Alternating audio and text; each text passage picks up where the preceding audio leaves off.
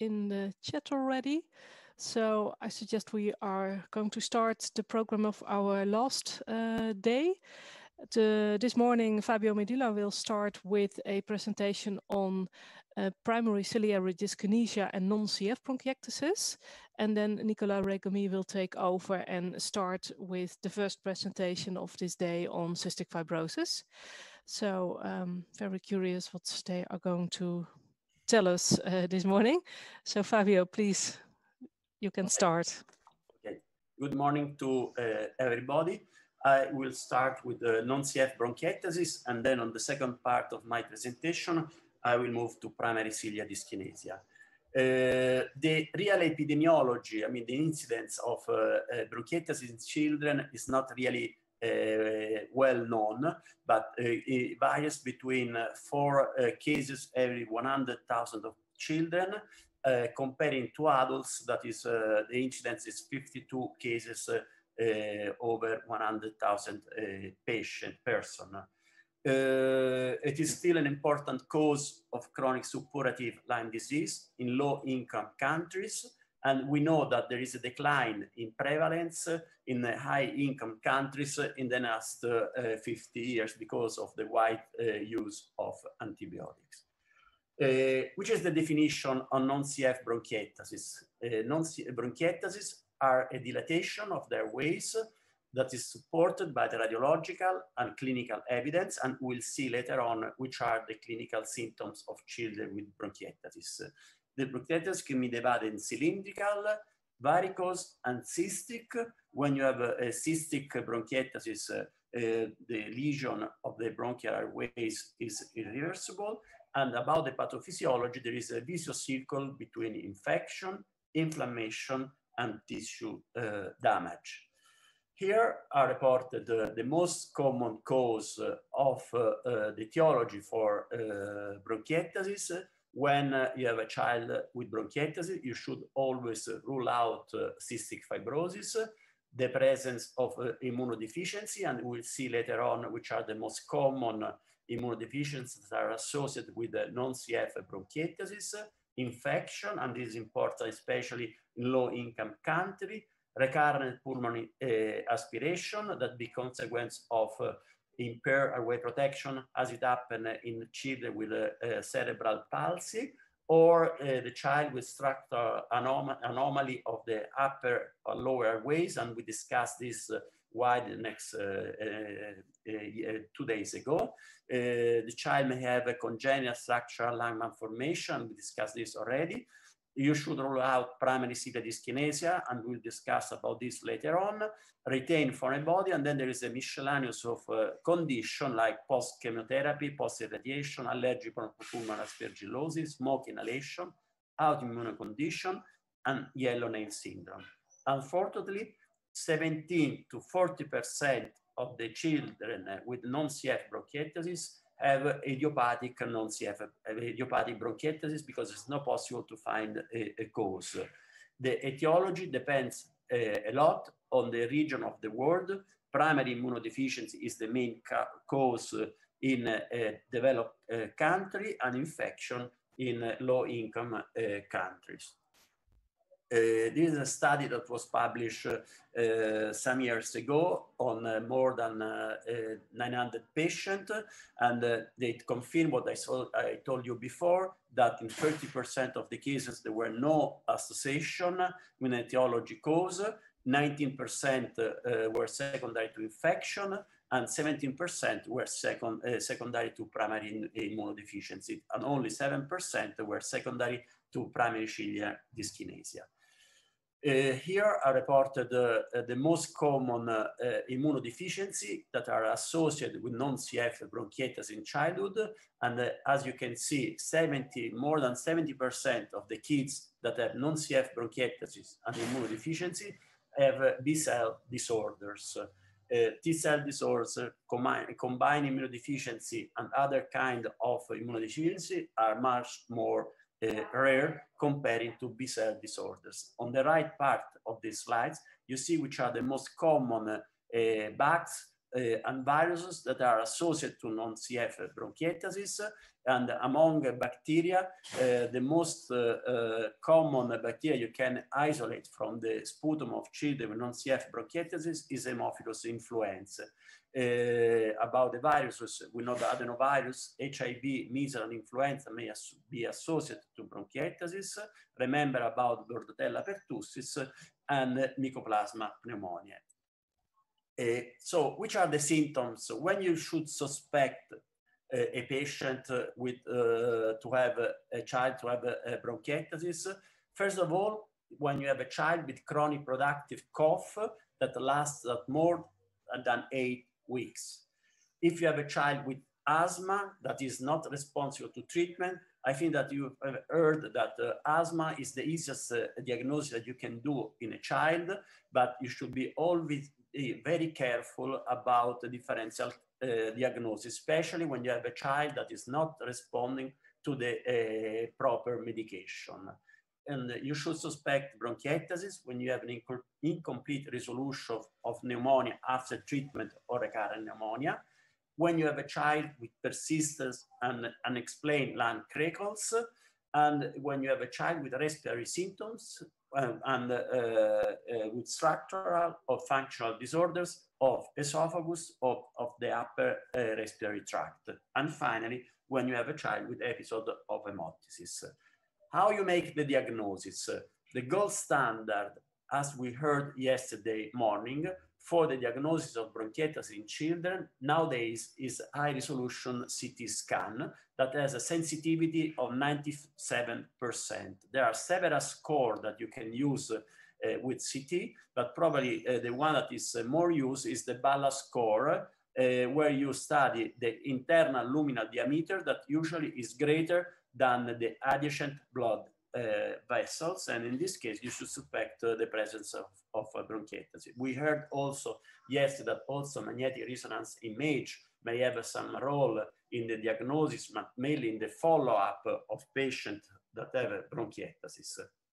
About blood tests and other tests, when you have a child with bronchiectasis, you should always rule out cystic fibrosis and primary cilia dyskinesia. So you should ask for a sweat test and see which examination we should perform for PCD.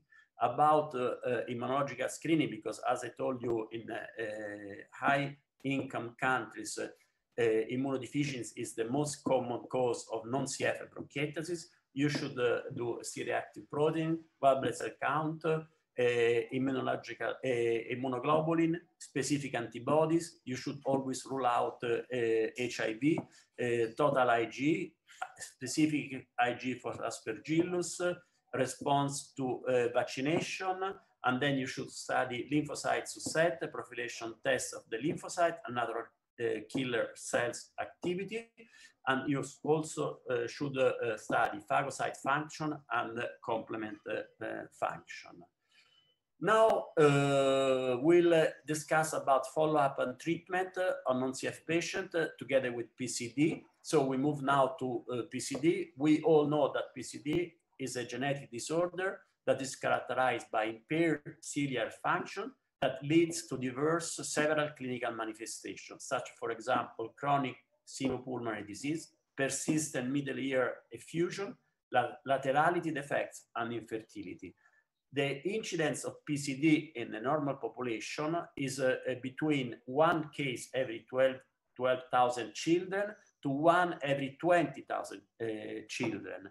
But when we consider the prevalence in children with repeat respiratory infection, the prevalence is much higher, is around 5%. Remember that 50% of the patients with PCD have associated situs viscerum inversus. So we know that PCD is an heterogeneous disorder that is involved multiple genes with an autosomal recessive pattern of inheritance. And we know that mutation in any of the 100 proteins that is involved in ciliary assembly, structure, or function can cause the disease. To date, there are more than 40 different genes that are being linked to PCD, and we'll discuss which are the most common.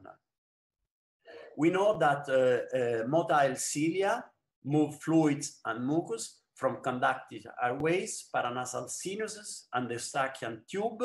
And we know that not only the respiratory epithelium, but the respiratory epithelium is lined by ciliated pseudostratified columnar epithelium. And each epithelial cells has 200 uniform motile cilia that are anatomically and functionally oriented in the same direction.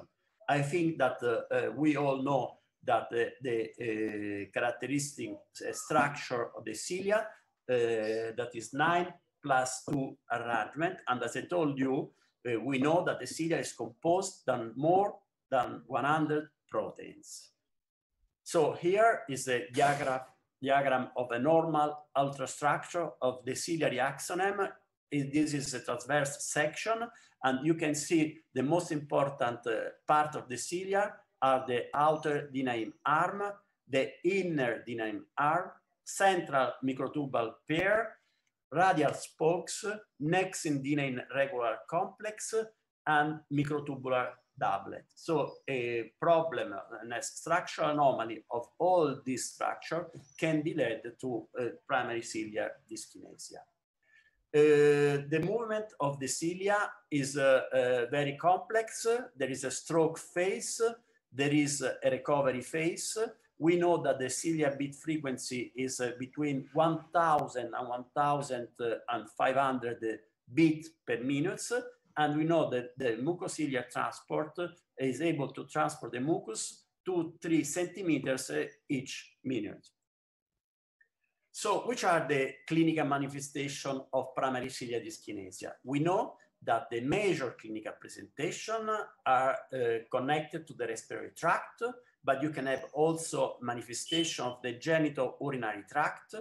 You can have left-right orientation defect, and you can have also problem of the central nervous system. About the respiratory tract, we all know that you can have a problem on the lung, in the middle ear, and the paranasal sinuses. You can have a male and female infertility, situs inversus, as I told you, in 50% of the patient, aerotaxy, and some congenital heart disease. And about central nervous system, you can have hydrocephalus and retinitis pigmentosa. So we have seen which are the clinical symptoms, the clinical manifestation, but in this slide you can see the clinical manifestation associated to the age of the patient. So there are some typical findings in the antenatal period, in the newborn period, in childhood, adolescent, and adults. In childhood, adolescents, the symptoms are very similar.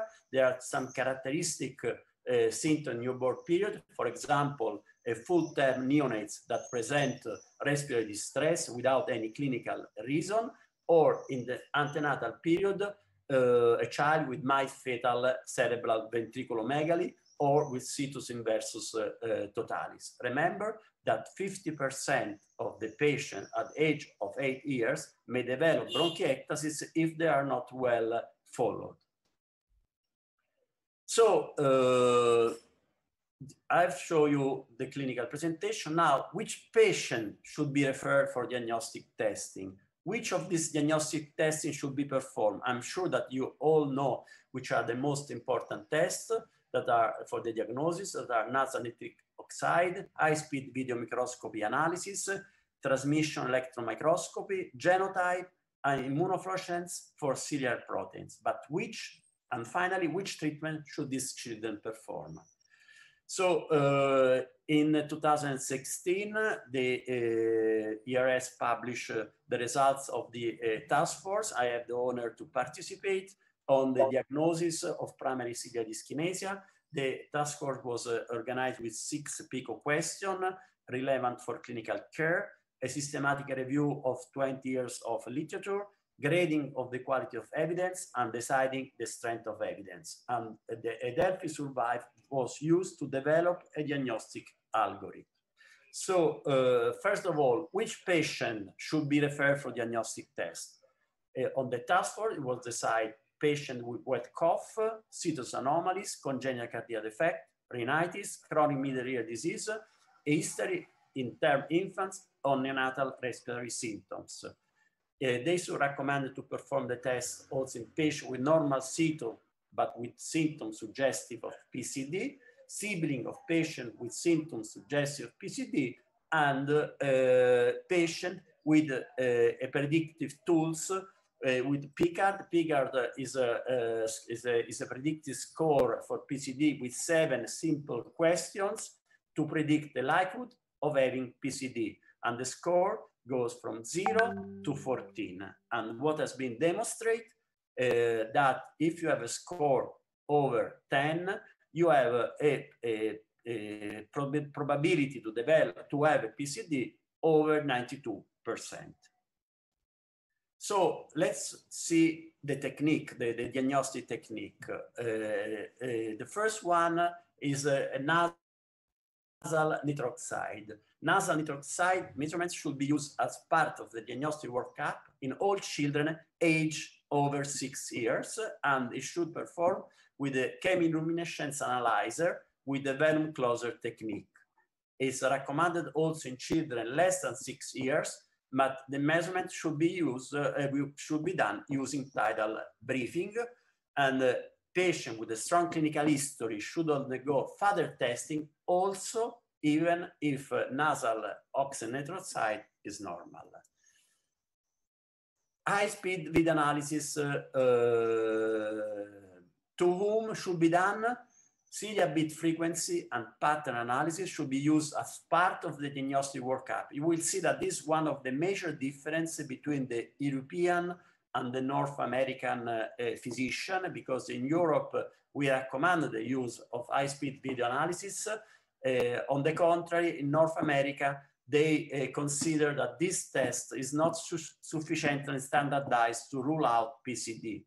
Remember that when you do this study, you should study not only the frequency of the bit frequency, but also the partner of the bit. Microscopic electron microscopy, for many years it has been done. This test was the gold standard for the diagnosis of PCD. Cilia ultrastructure should be used in patients that is suspected of having PCD, and further investigation should be performed in patients with normal ultrastructure if the clinical history is strong. So remember that you may have a patient with PCD with a normal ultrastructure of the cilia, but they have a problem in the movement of the cilia. In patients where you demonstrate the presence of ciliary ultrastructure that are diagnostic for PCD, you shouldn't perform other diagnostic investigation. And electron microscopy is considered nowadays a highly specific test to confirm the diagnosis of PCD. Who should perform genotype? It is possible now to identify genetic causation in 50 to 75% of the cases of PCD, but the sensitivity of the genetic testing for PCD is still low because, as I told you, cilia had more than 100 proteins, so there are a lot of genes that can control the protein. And the genotyping is useful when the confirmation of the diagnosis is difficult by other approaches, but the detection of 2 mutations that can cause the disease is slightly specific. And remember that there is a correlation between mutation, genetic, and clinical course, especially for the genes that control inner DNA arm and the central apparatus defect. And this is what I said just before. You see that there are some genes that control outer DNA arm, some genes that control inner DNA arm and axonema organization, or other that control outer and inner DNA arm and central apparatus for a normal ultrastructure. We know that when you have the association between the genes that control the inner DNA arm disorganization and axonema organization and the central apparatus, you have the most severe cases. Some years ago was published a very interesting paper studying the association between mutation, ultrastructural defect, and clinical course of the patient. Finally, immunofluorescence. Should be used immunofluorescence as a diagnostic tool. With immunofluorescence, you can study specific antibody that can localize the protein in human respiratory epithelial cells. There are now many antibodies against serial proteins that are available: outer, inner, D9 arm, radial spoke head, D9 regulatory complex.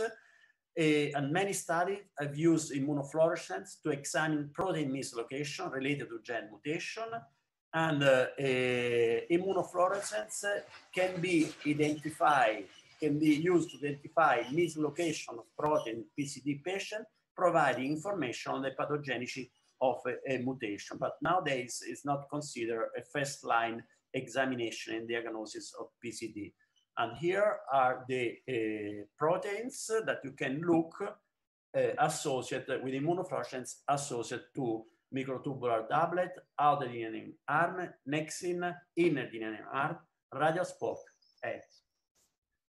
So as I told you, nowadays there are two mainly publications on the guidelines on how to perform the diagnosis of PCD. The first document was published by the ERS in 2016.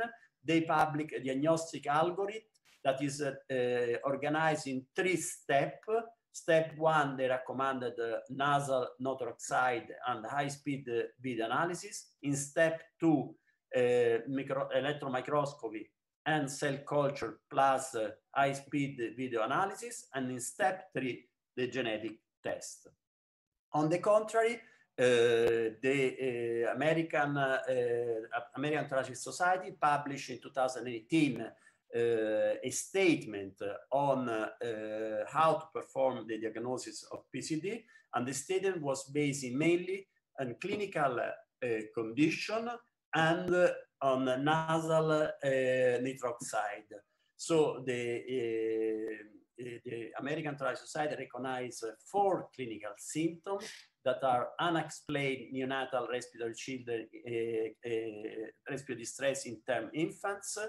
Here around the daily cough beginning before 6 months of age, nasal congestion beginning before the 6 months of age, and organ laterality defect. If a child has at least 2 of these clinical conditions, you should perform a nasal nitric oxide test with chemiluminescence apparatus.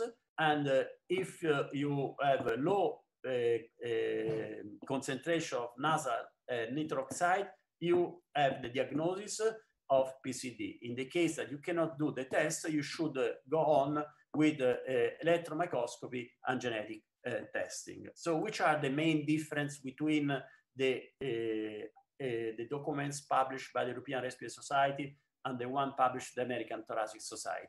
First of all, the structure of the document.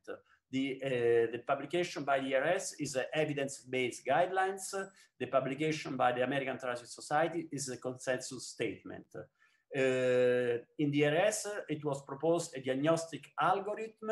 In the American Thoracic statement, there were 2 major clinical criteria plus at least 1 diagnostic test. And the major difference is on high-speed video analysis, because in Europe, we consider an important test. In North America, they consider this test not still reliable, because you need a lot of expertise. So now let's go on with the treatment. Which are the goals of the treatment? To control symptoms, reduce exacerbation, improve quality of life, prevent lung damage, maintain lung function, facilitate normal growth and development, early detection and treatment of complication. If possible, you should use a disease-specific treatment. There is very low levels of evidence on the international literature, which is the best treatment. There are small trials of short duration, and mainly the results are extrapolated from a CF curve. I can tell you that is probably in the near future we will be the ERS will publish guidelines of results of the task force on the what is around in the literature on the treatment on non-CF bronchiectasis. This is a very interesting study that was published in 2012, where they compare with the questionnaire the treatment of PCD in different European countries. It was divided in West European countries, South European countries, North and East. And they already considered in 2012 the British Island out of Brexit. So they consider a different group of people. And you can see from this slide that almost in all European countries, the two main treatment were airway clearance and antibiotic for exacerbation. And these are the results of a guideline of a task force that was published some years ago by the ERS on the treatment of these children. And here are the results. Airway clearance and physiokinesis therapy and physical exercise should be always prescribed. Acute airway infection should be promptly cured with antibiotic. Long-term use of nebulized anti-Pseudomonas antibiotics in patients chronically infected with Pseudomonas aeruginosa should be considered. Prophylactic oral antibiotics should not be given to all PCD patients, but should be considered if repeated course of oral antibiotic for acute exacerbation. You should use asthma treatment only when you have a clinical demonstration that these children have associated asthma. And inhaled bronchodilator should not be given to all patients. There is no role for acetylcysteine, anti-inflammatory medication. All children with PCD or non-CF bronchiectasis should receive childhood immunization. Should be in the family should be discouraged passive and active smoker. About chronic treatment, there have been some publication the long term of azithromycin, and it was demonstrated that with azithromycin there are less exacerbation, increased time to first exacerbation, attenuated FEV1 decline, and better quality of life. And there is also some data on long-term inhaled antibiotic treatment for the eradication of Pseudomonas aeruginosa. And there should be encouraged to reductions exposure to environmental pollutant. Seminal analysis should be recommended in males with PCD. Ventilation tubes should be avoided where possible, and regular sputum culture should be performed. So in conclusion, non-CF bronchiectasis, infection, immunodeficiency are the most common cause. 17 to 40% unknown cause. Treatment should they are not evidence-based, but now what we use is what we know from CF. And the treatment non-CF bronchiectasis are very similar to the treatment of PCD. PCD is a rare disease, but should be suspected in case of unexplained respiratory symptoms. Nasal nitric oxide screening test should be performed only in diagnostic specialized centers, and the treatment of this patient should be a multidisciplinary treatment and monitoring. So let's move to our question. The first one, a 5-year-old boy presented with a history of unexplained respiratory distress after a normal birth, daily cough and daily nasal congestion beginning before 6 months of age. His full blood count was normal. His IgA level is IgA low, but IgG and IgM normal. Which is of the following is the most likely diagnosis? Chronic bronchiectasis, common variable immunodeficiency, gastroesophageal reflux with aspiration, immotile cilia syndrome, Schwann-Diamond syndrome. I think that we can vote.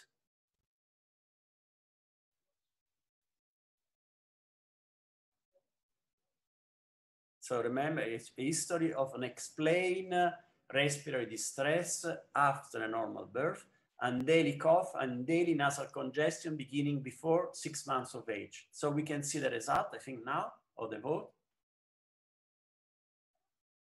And I think that most of you gave the right answer. Immotile cilia syndrome is the right answer, because this child has 2 3 clinical symptoms: unexplained respiratory distress at birth, and chronic nasal congestion, chronic cough since the age of 6 months. So let's move to the second question. Which of the following organism is the most common initial pathogen cultured from the sputum on non-cystic fibrosis bronchiectasis patient? Haemophilus influenzae, Moraxella catarrhalis, Mycobacterium avium, Pseudomonas aeruginosa, and Staphylococcus aureus. So we can open the vote. That is already open. And I think that this answer is quite easy, in my opinion. So can we see the vote? So I agree with you. The right answer is Haemophilus influenzae, and more than 70% of you gave the right answer. And so let's move to the last question, so you see Haemophilus influenzae is the right answer. Which of the following statement on PCD is correct? In a case of situs inversus, the chance of having PCD is around 25%. 50% of the patient PCD may have normal electron microscopy finding. 50% of children with PCD may have bronchiectasis at the age of 8 years. Nasal nitroxide less than 30 has a sensitivity of 50% for PCD.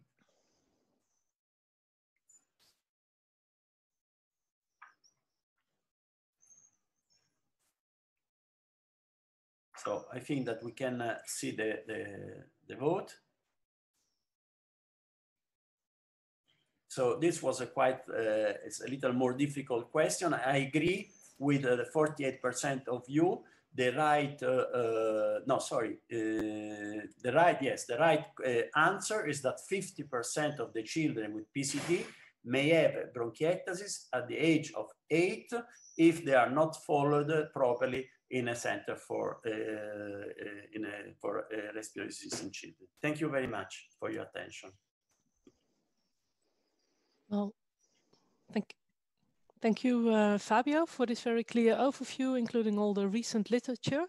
I suggest that we take the questions now, because Nicolas will talk about CF, which is a little bit, well, quite different from PCD and non-CF bronchiectasis. If I look at the questions, there are some questions on treatment and some on diagnostics. Maybe let's start with the treatment questions. Can you discuss the treatment of non-CF bronchiectasis a little bit? Is there a place for inhaled antibiotics, for treatment against Pseudomonas, for azithromycin? What do you think about that? Okay, so as I said during my presentation, unfortunately, there are no big randomized clinical trials on the treatment of this patient because the number of patients are very small. So all what we know comes from the treatment of patients with CF. So there are not clear demonstration of the useful of chronic antibiotic, for example. There is some evidence, clear evidence that you should treat right away acute exacerbation with an antibiotic for at least 10 days.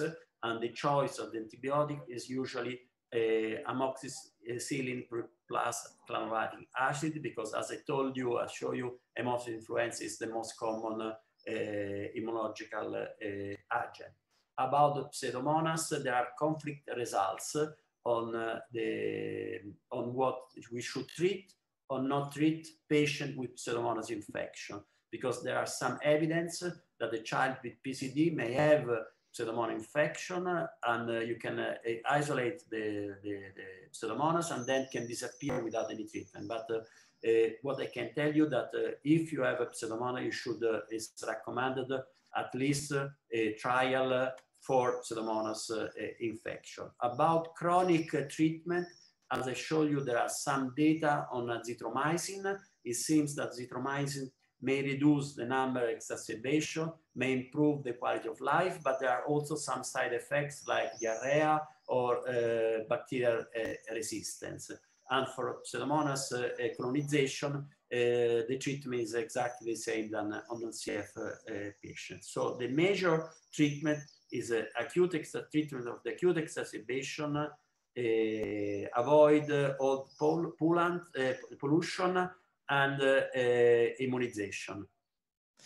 Okay, and do you think there's a place for other CF treatments in non-CF bronchiectasis or PCD, like DNAs? There is some data on hypertonic saline.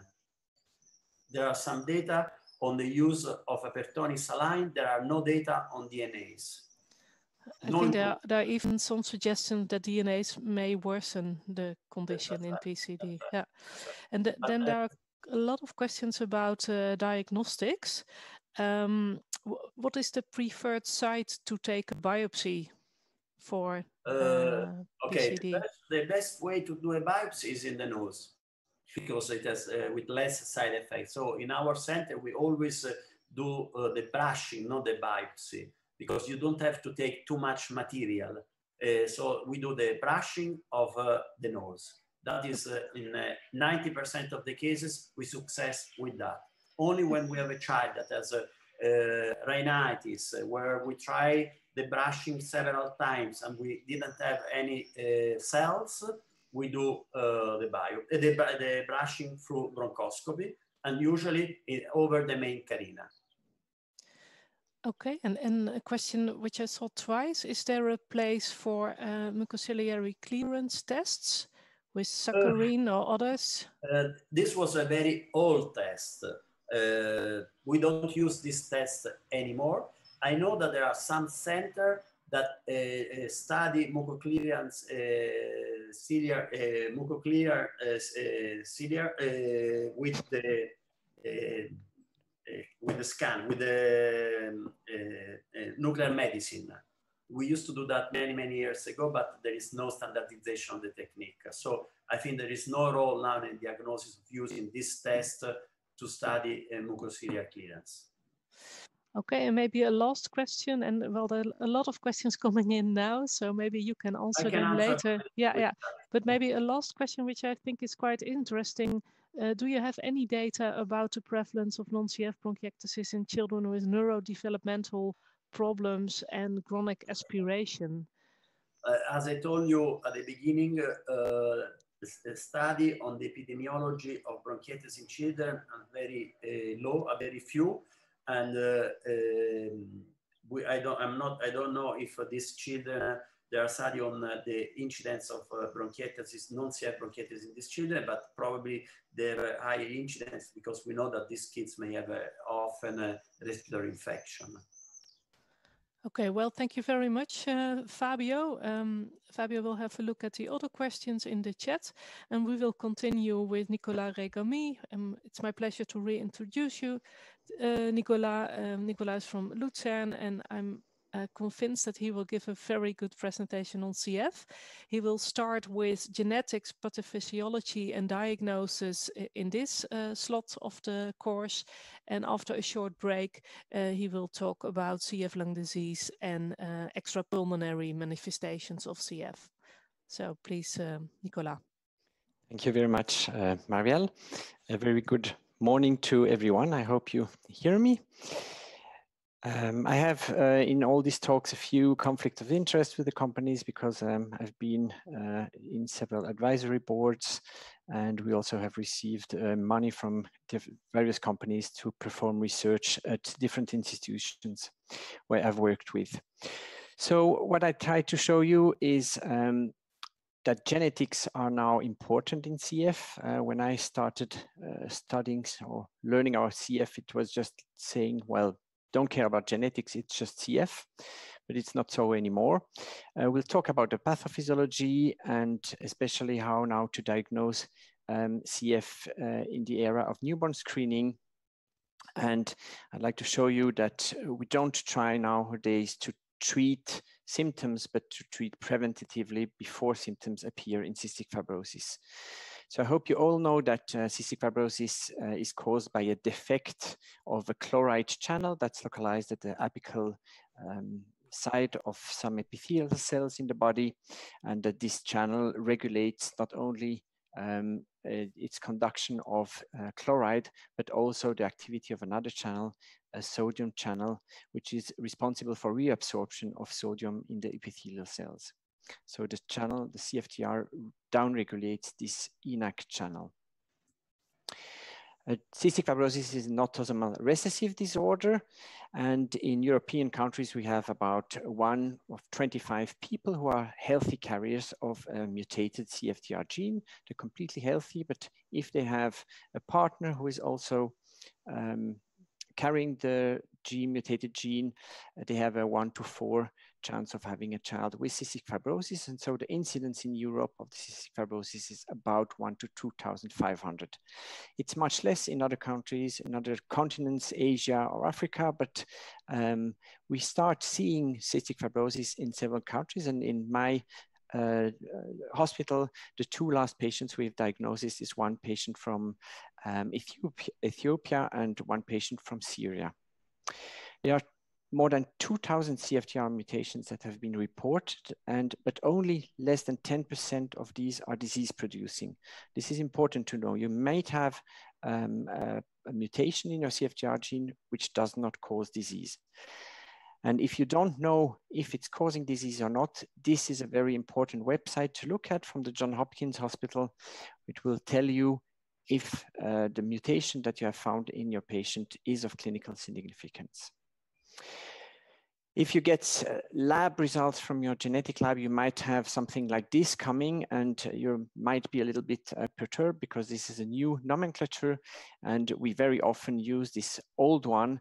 But if you get this result, something like this, you might Google and to see really what is the kind of the old nomenclature that is still used very much in clinics. I said genetics are important. I show you especially later why this is so. So from the mutations of the CFTR, the majority of the mutations are so-called minimal CFTR function mutations. So there's no or minimal function of the gene. In class 1, you have no protein that is produced at all. In the most common mutation, F508 deletion, there is a protein that is produced, but it's degraded in the cytosol, so it doesn't reach the apical surface of the cell, so it cannot work. Class 3 mutation, you have the channel at the surface, but it does not work. And in the residual CFTR function mutations, which are very few, you usually have a mild phenotype, mostly patient, or some of the patient might be pancreas sufficient. And here you have either less function, less protein coming in, or a less stable CFTR at the surface of your epithelial cells.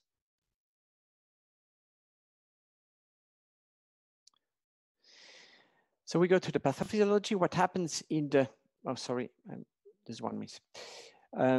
The CFTR gene is expressed on many epithelial cells in the whole body, and therefore it's a multisystemic disease. From the mutation that you have, you can quite predict what will be the pancreatic phenotype, if the child might develop diabetes or liver disease, but it's very variable for lung disease.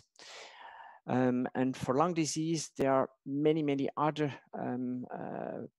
things that play a role, like, for instance, the genetic background, modifier genes, or especially also the treatment that the patient will have. The main organs that are affected are the lung, the liver, the pancreas, the gastrointestinal tract, reproductive tract. So what happens in the sweat glands? In the sweat glands, you know, our body wants to sweat to regulate the temperature of the body. So we want to have water going out to cool the body, but we want to keep the salt. So the CFTR channel is important to reabsorb sodium in the body. So if this doesn't work, we will lose salt in our sweat.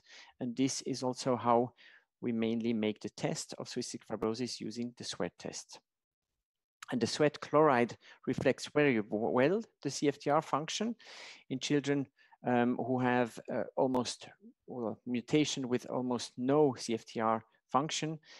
You will have very high levels of sweat, and in children who have a residual function of the CFTR protein, you will have lower sweat tests. The diagnostic cutoff to say its CF is 60 millimoles per liter. So CF diagnosis, you can make it with this algorithm. If you have a presentation clinically of cystic fibrosis, either with a positive newborn screening or clinical signs of symptom compatible with cystic fibrosis, you come to that, or a family history positive for cystic fibrosis, for instance, sibling, then you will perform a sweat chloride testing. If the sweat chloride is higher than 60 mol per liter, well, you can, but you have to do this on 2 occasions. Importantly, you have a CF diagnosis. If it's lower than 29 millimole per liter, it's very unlikely that you have CF. In the intermediate range, you usually have to proceed to complete CFTR genetic analysis, which you will anyway have to do for adaptive immunotreatment, but for the diagnosis, you will do this at this step here. If you have 2 CF causing CFTR mutations, you can give the diagnosis of CF, but if you don't have any CFTR mutation, it's unlikely. And if you have some mutations of unknown significance, then you can go on to physiological testing, for instance, with nasal potential difference measurements or intestinal current measurements, where you really measure the function of the CFTR channel, and this can help you give you also a diagnosis, yes or not, of cystic fibrosis. Shortly about the sweat test. So you measure the chloride with stimulating your sweat glands with pilocarpine iontophoresis. You collect the sweat and you look in your lab at the sweat chloride. It should be in these values, and if you have twice a test, which is pathological, you can put the diagnosis. There are other methods that look indirectly at the sweat, the chloride content on the sweat by measuring the conductivity of the sweat. These are tests that are not used as diagnostic tools, but they are good screening tools. They have a little bit other normal values because you don't measure the conductivity just only of the chloride, but also of other ions. Newborn screening nowadays is the way that most patients are diagnosed with cystic fibrosis in most countries in the Western world. And all the screening tests, they start by measuring the immunoreactive trypsinogens in the blood that you take at the 3rd or 4th day of life in your newborn child. And then there are different protocols if you measure other proteins in the blood or if you directly measure some genes in the blood. But if the positive screening child, you need to confirm then if it is CF or not CF by doing a sweat test. You can diagnose more than 90% of the children with cystic fibrosis with newborn screening. A few will be missed. And if there you have a situation where after newborn screening, you cannot really say, is it CF or is it not CF? For instance, because you have then an intermediate sweat test and maybe just one mutation of CFTR. We call these children in Europe cystic fibrosis screen positive inconclusive diagnosis. So how do we manage these patients? Well, this is very difficult for the families because they are insecure. You will have to follow the children over time and to repeat the sweat testing. If you just 2 words about this, other main possibilities to test your cystic fibrosis diagnosis with electrophysiological tests if your genetic is inconclusive or if your sweat test is inconclusive. This is, for instance, the nasal potential different measurements where you can see different traces between normals and cystic fibrosis patients. Cystic fibrosis patients have a large response to the block of sodium channels with amiloride, and they will have no response to stimulation of your CFTR channels with isoproterenol chloride-free solution.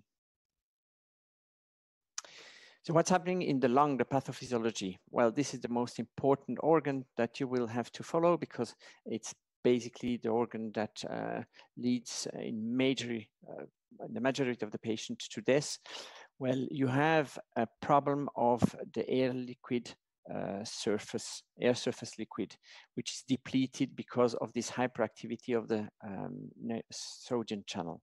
And this leads to impaired mucociliary clearance. Your little hairs cannot beat correctly the cilia to put the mucus away. You have airway obstruction. Then the bacteria come, the bacteria that like this mucus, they lead to neutrophilic inflammation. And finally, it's the neutrophilic inflammation that will lead to tissue destruction, to bronchiectasis and respiratory failure.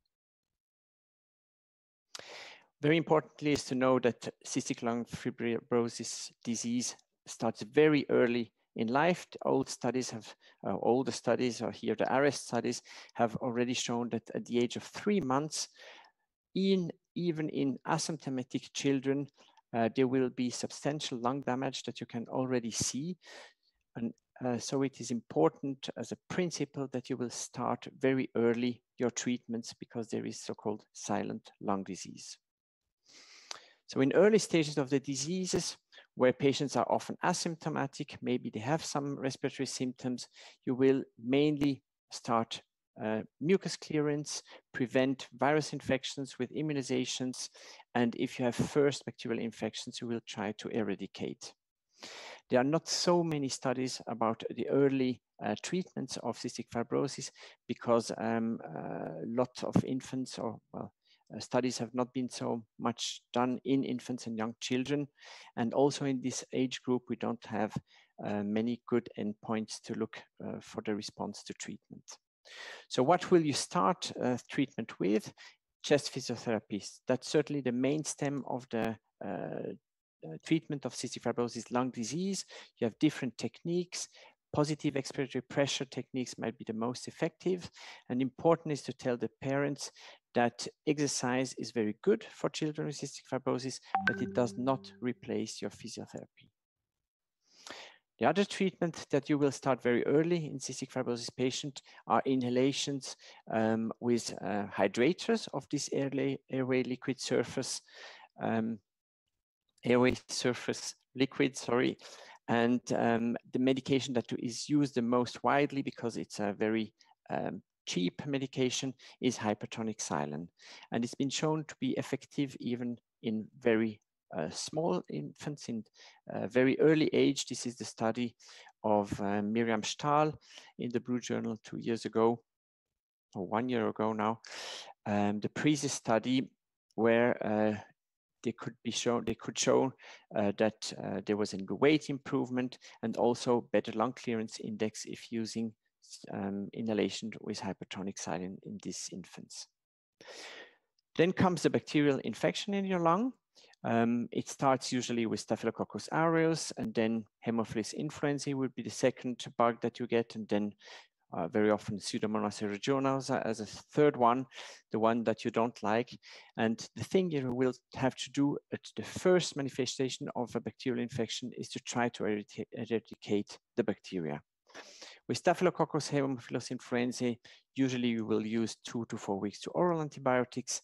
For Pseudomonas aeruginosa, the recommendation is 4 weeks of inhaled tobramycin as a first-line treatment. These bugs are very difficult to eradicate, and with Stenotrophomonas maltophilia, it's very unclear if you really need to eradicate it at the first infection. Some countries do prophylactic antibiotics against Staphylococcus aureus, some don't. The benefit is really unclear. These are the pros to do this therapy, and the cons is especially the risk or the fear of having resistance if you do a continuous antibiotic prophylaxis for Staphylococcus during several years with antibiotics that you take every day. Prophylactic anti-Pseudomonas antibiotics are not given in, should, in my opinion, not be given. Very few people do that, but there's a risk of toxicity of doing this. So I conclude this first part by repeating this very important website to look at your mutations, to think that most of the CF diagnoses are made at birth with the newborn screening, but still think about CF in older child with symptoms. The detailed pathophysiology is unclear, but it's certainly this low volume hypothesis with the depletion of the airway surface liquid. And we now try not to follow to treat symptoms, but really to treat preventatively the children. So I have now a few MCQ questions, multiple choice questions. I'd be very happy to answer all the questions in the second sessions. We just have 5 minutes left in this first session, but the other talks will be a little bit shorter. So the first question that I have is, which statement about CFTR mutation classes is correct? In CFTR1 mutations, there is impaired trafficking of the CFTR protein. Class 1 to 3 mutations are residual function mutations. The F508del mutation is a minimal function class 3 mutation. Patients with class 4 to 6 mutations are often pancreatic sufficient. And most CFTR mutations are residual function mutations.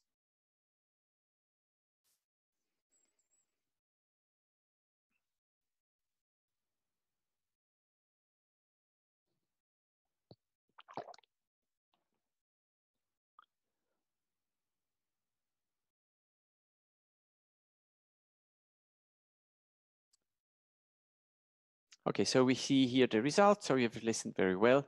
So this is correct. Patients with class 4 to 6 mutations are often pancreatic sufficient. We go to the next one. Second question. A newborn infant is referred for sweat testing because of positive cystic fibrosis newborn screening. His sweat chloride, which is done twice, is 36 millimole per liter and then 42 millimole per liter. And you find one mutation on one allele of the CFTR gene. In your institution, you cannot do nasal potential difference testing or intestinal current measurements, so we cannot do any pathophysiological testing, so testing of the function really of the channel. So which statement here is correct?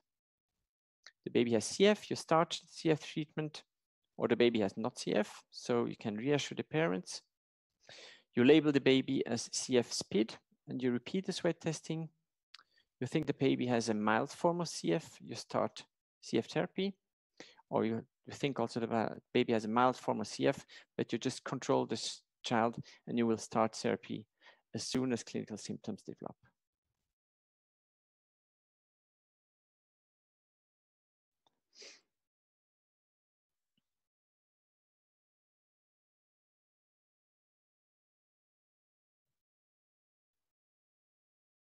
So this is also absolutely correct. 2/3 of the people who have voted have answered the question correctly. So this is, you cannot say if the child has CF or not. You will have to label the child as CF SPID. So screening positive, inconclusive diagnosis, and you have to repeat sweat testing until you can decide if it's CF or not. And the last question, I think I have a third one here. The last one, a newborn girl is referred for sweat testing because of positive CF newborn screening. Her sweat chloride is 84 millimole per liter, and you find 2 pathogenic CFTR mutations on genetic analysis. So how will you proceed? You will start hypertonic saline inhalations and chest physiotherapy. You will start DNase inhalations and chest physiotherapy. You start prophylactic anti-pseudomonal antibiotics. You isolate the girl to prevent her from infections, or you wait until symptoms develop and then give oral antibiotics.